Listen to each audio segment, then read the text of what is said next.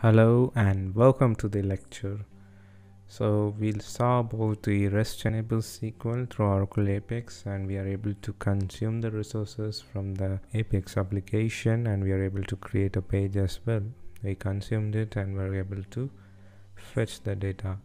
So now if you want to test the REST enabled SQL using some commands, whether the URL is enabled or not, you can use some of the methods to test that. The first one, which is here, the command which is about the CURL, which is curl, that stands for client URL, and another one is the postman. So coming to curl, here you can see the command where I'm just using my user, the authentication, and it's a post request for the first, and this is a library as I said. So from the library and post, and with the user you're mentioning the credentials, and here you're just using the query. This is very important, and you're just posting the request and it needs some data. That's where the CURL is.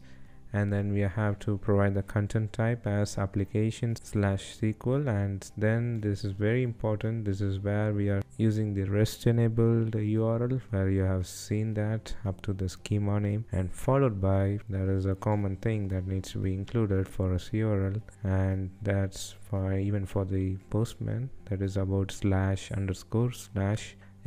So this has to be done for the command. So this will give me the data in the form of some text, you have some JSON format. And let's see, I'm just copying this now, and the command prompt is used for Windows, and I'm opening that.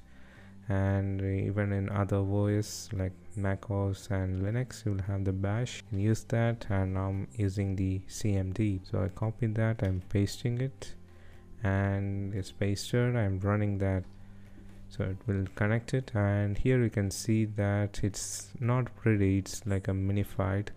You can see that it's JSON data. If you can deeply go through that, it's just giving me the country code and even the capital, population, all data in the form of JSON object, and it some minified. It's not pretty, but it still returns me the results. That's where even you can give anything. It's if you want to see less data, maybe we'll just try to use some other commands like select sysdate from dual. That would be a good example to get that, and I'm just running it, and you can see from here, maybe we'll just clear that, and from start, yeah.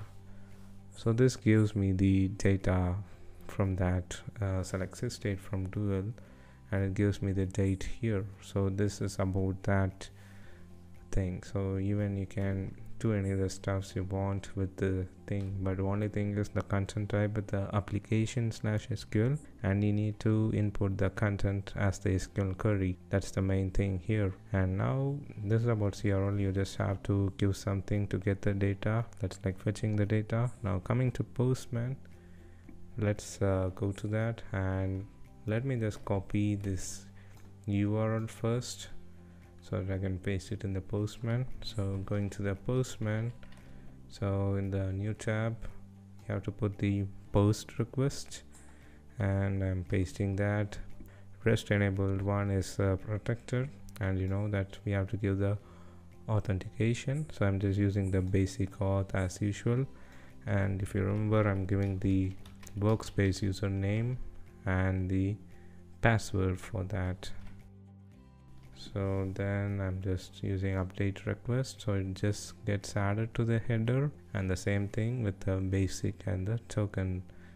And now the important thing is about the, with respect to the content type, you need to put the application/SQL as we followed in the curl. So it gives me the suggestion. I'm just using content type, and I'm using application/ it's not JSON, it's SQL.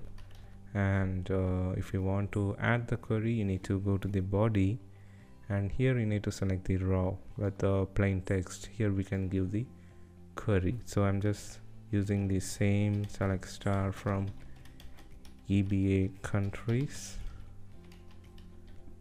So I'm just sending it, and it gives me the pretty JSON format. You can understand this is the same thing written from CURL. So from the environment with the information about the metadata here, and here you can get the column name here, and inside following that column headers you will get the items like the country ID and the details of the countries. So it gives me the select star from EBA country is fine. Even if you do sysdate from dual as we saw earlier, it will give me the same thing as well. And yeah, so this is about that. Okay, we are getting an error here. Maybe I'm not giving the right one. Okay, we are just using from as the wrong one. Yeah, so it gives me the error response as well. It's okay, so we are just giving it, and so we are getting that. So with the information state. So this is about the one using the REST enabled SQL, which is enabled in some other database in the Oracle, and we need to test that. We can use this CURL and the Postman instead of Apex, and yeah, that's one that what Apex provides is like a client and you can consume it. But if you want to test it as some other sources, you can use this as the Postman or CURL. It's your choice.